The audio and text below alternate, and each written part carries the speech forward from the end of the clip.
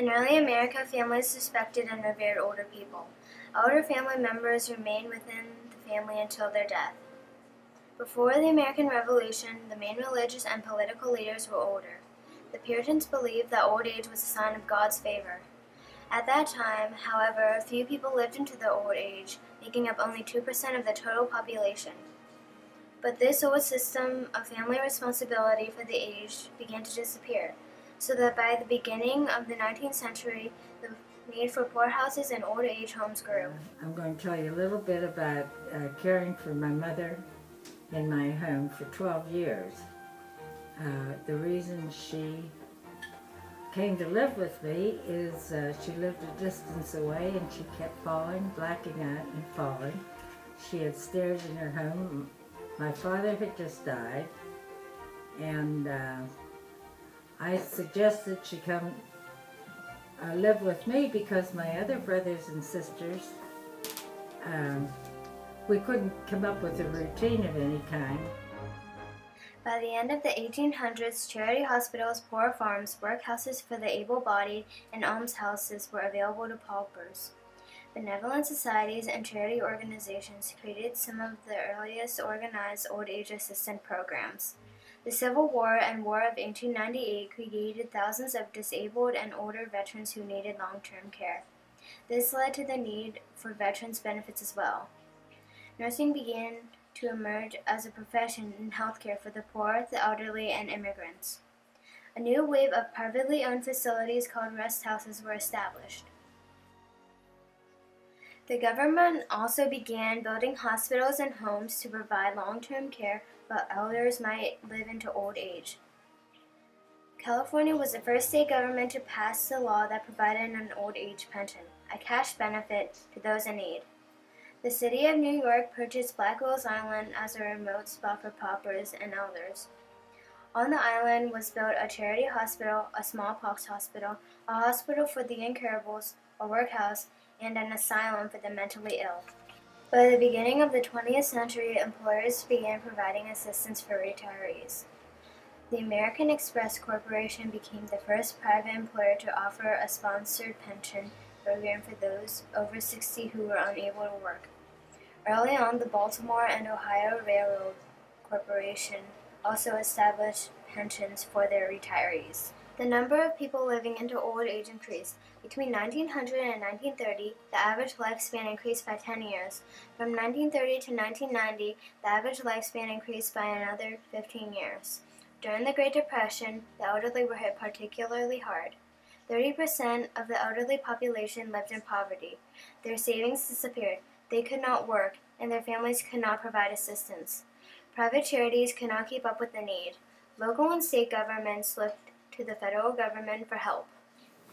My responsibilities as a registered nurse have included giving prescribed medications, taking and recording vital signs and weights, keeping accurate record of medications and treatments, and keeping record of patients' diagnoses. I also draw blood work when needed. I report patients' signs and symptoms and other problems to the physician. My responsibilities include writing, evaluating, and updating care plans, organizing and coordinating care with physicians, dietitians, physical and occupational therapy, pastoral care, and activity aids. In 1935, many old age pension ideas were presented. Dr. Francis Townsend proposed a plan that offered a $200 monthly pension to be paid to every American 60 and older. It would be financed by 2% federal sales tax. He gathered 10 million signatures for his plan and presented it to Congress. His proposal led to a federal response.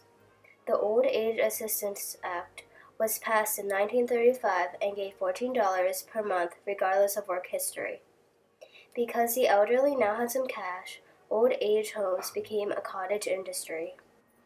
Sister Mary Angelina Teresa of the Carmelite Order of Nuns saw a need for a holistic approach to caring for the elderly and providing for their needs.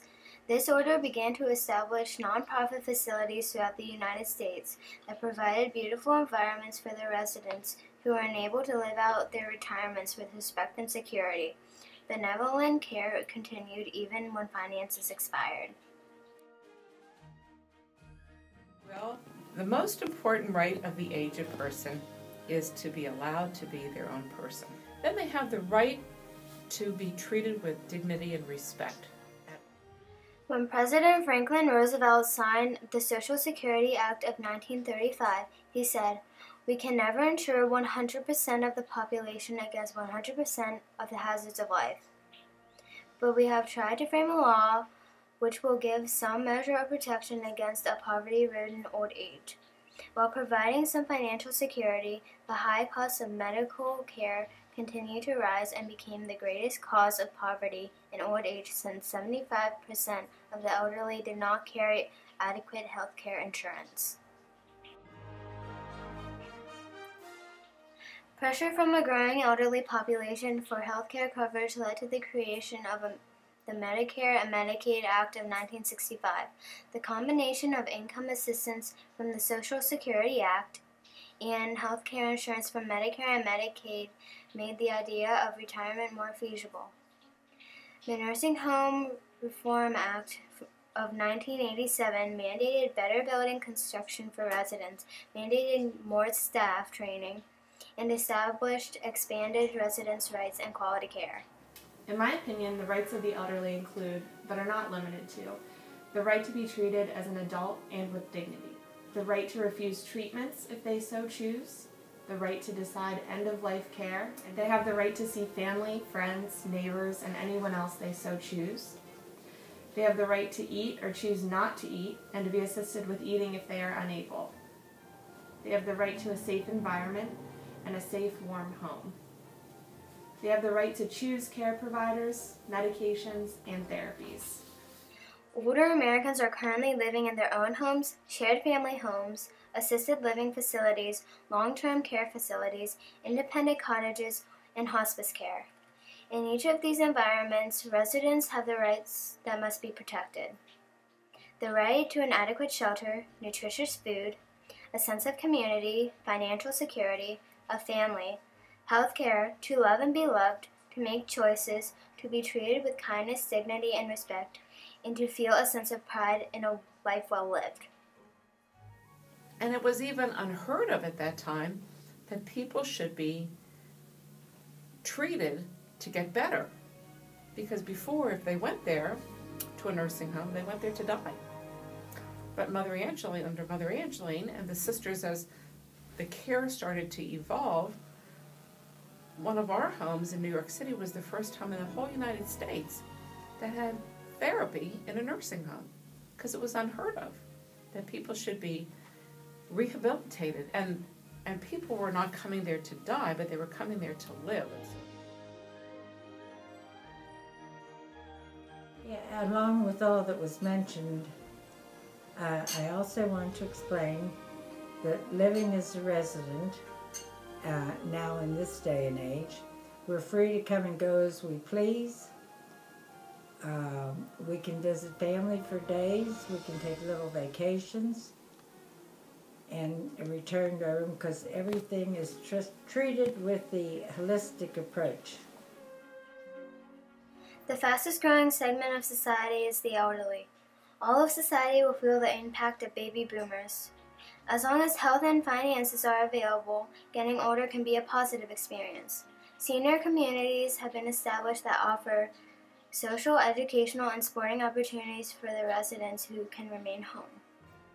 Those who must decide to leave their homes have assisted living, long-term care, and hospice facilities that meet individual needs. We will all grow older. Families, churches, communities, health care providers, and the government all have a responsibility to guarantee those who have worked hard, raised families, and contributed to society can age with dignity and respect.